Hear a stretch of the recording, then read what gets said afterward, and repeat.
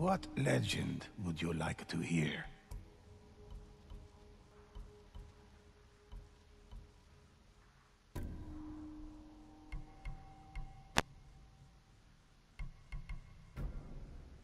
One of my favorites.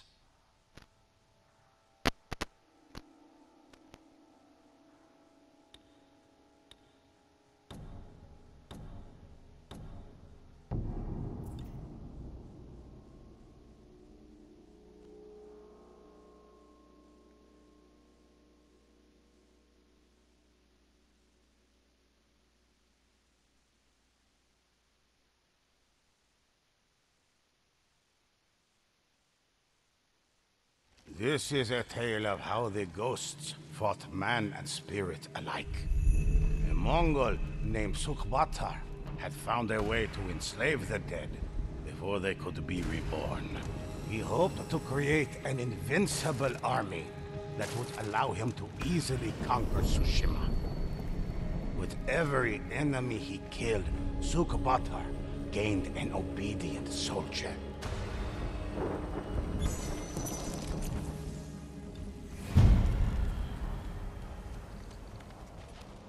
The ghosts felt the heat from the rising flames. The dead littered the ground. Bloodied and terrified, a Mongol called out for help. Sukwatar betrayed us. He believes we are too weak. He'll kill us all and control our spirits.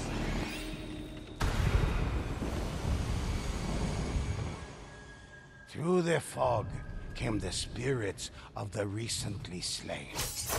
They stepped over their own corpses to attack the ghosts.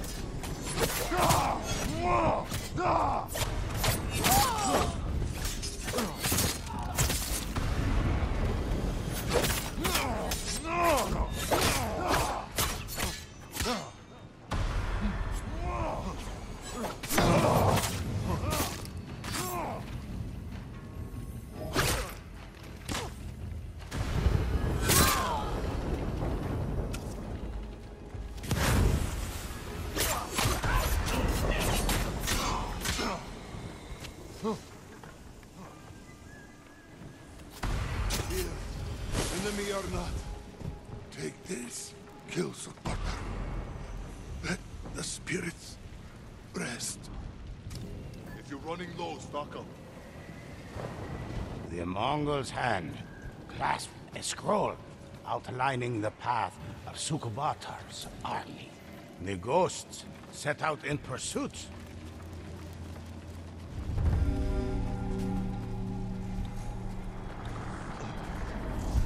Somehow, Sukbatar had found a way to create unreal, vengeful spirits. They followed his every order. Mongol, bandit, and the ghost followed the path until they came across a small, quiet village. But the flashes of lightning revealed they were not alone.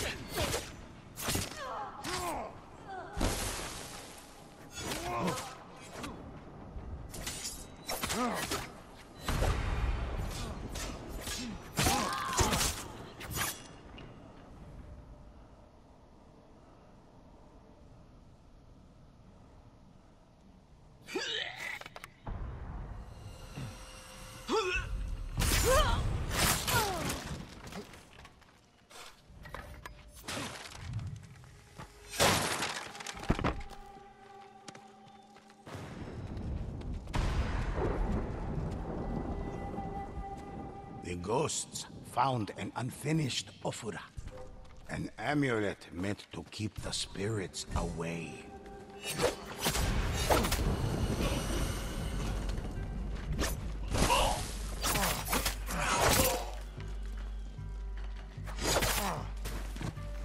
Bloodstains led toward the window, as if someone had crawled there to escape.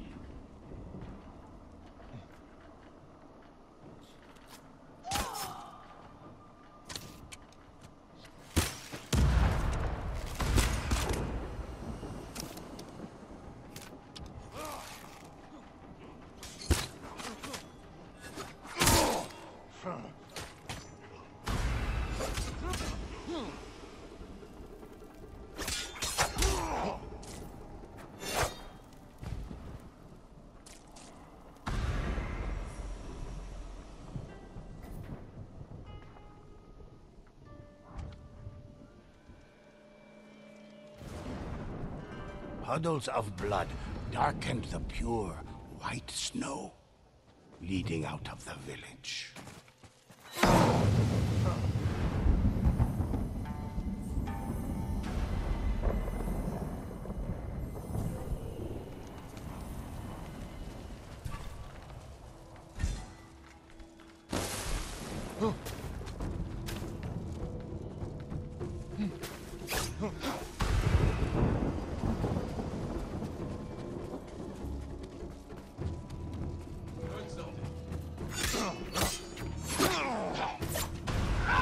Into the shadows!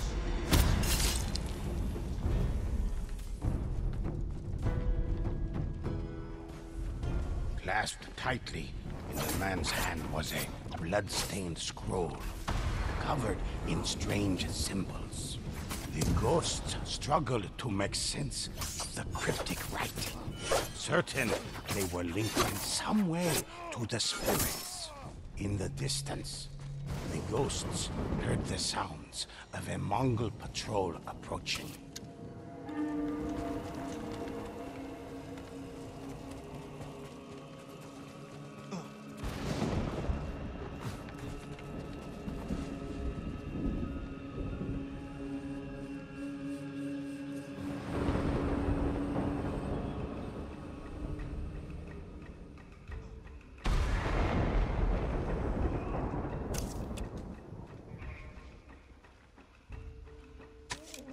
The ghosts watched as spirits of slain samurai emerged from the fog to fight the Mongols.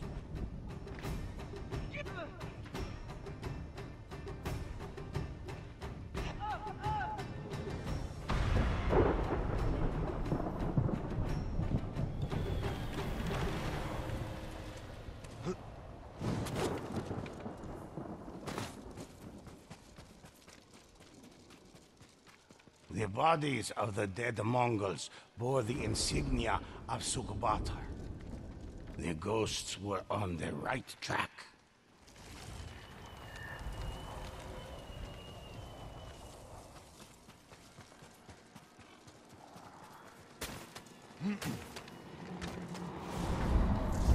Sukbatar sacrificed allies and friends alike to increase the number of spirits under his control. For he desired an army compelled to obey his every whim. One that knew no fear and could never retreat. The ghosts finally caught up to Sukbatar's forces. They moved into the burning town, eager to free the spirits from his grasp.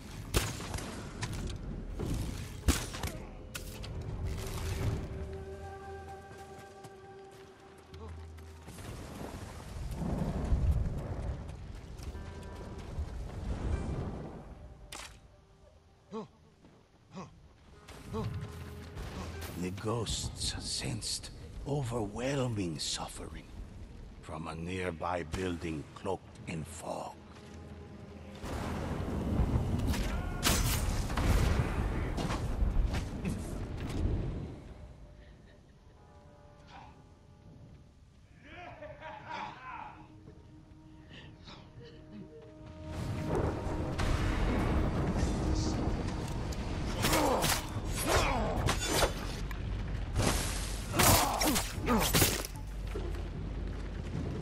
Ghosts found the remains of a family, burned beyond recognition.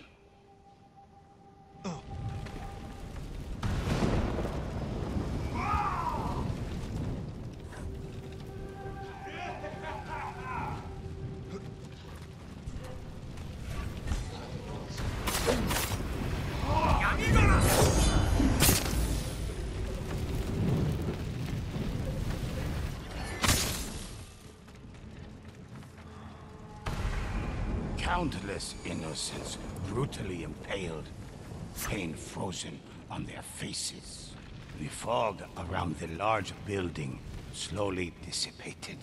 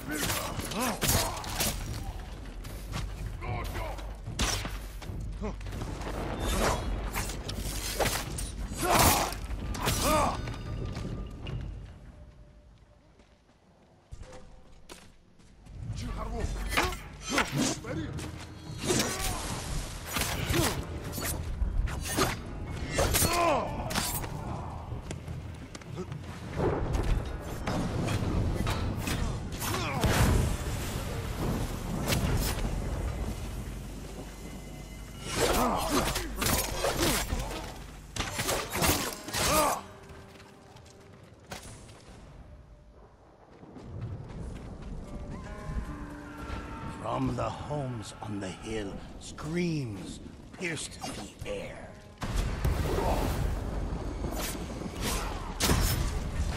Chanting wafted from the nearby docks, obscured deep in the fog.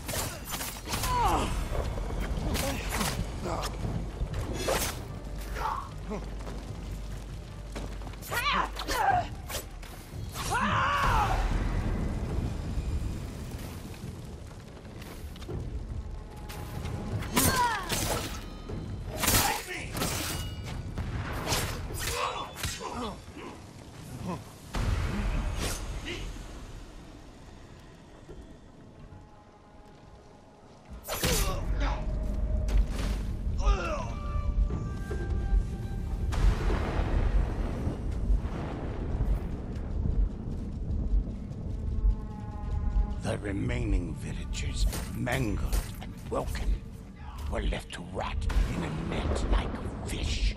The fog around the docks floated slowly down the river.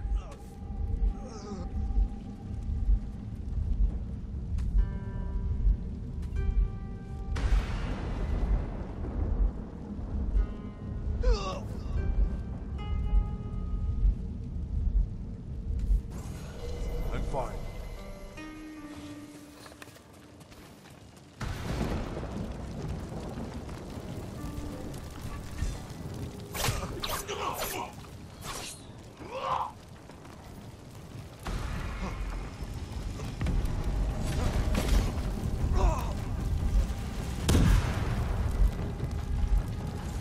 It's nothing.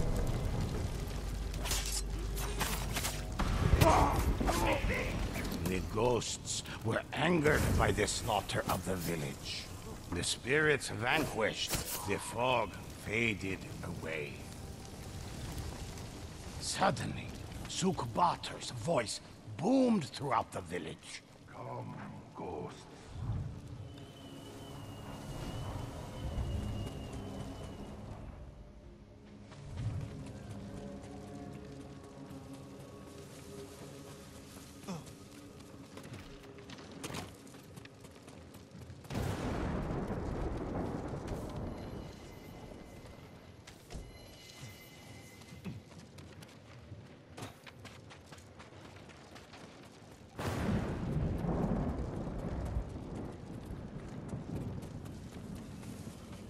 Once you are dead, I will display your bodies as a warning to others that even the ghosts are helpless before Sukwatar. Heavy footfalls approached. The ghosts readied themselves for battle.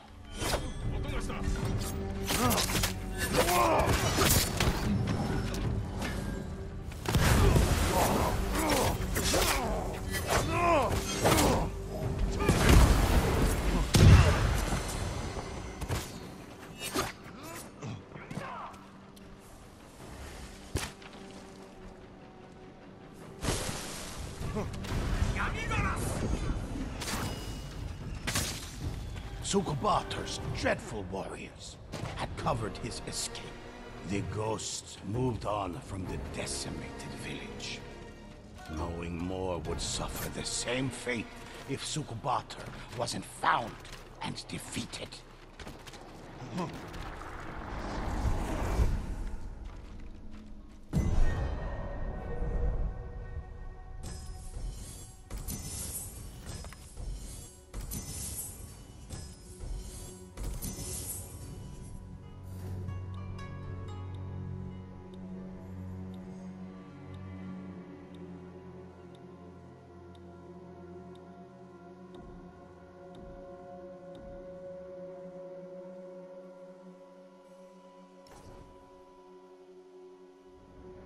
I have many legends for you to enjoy.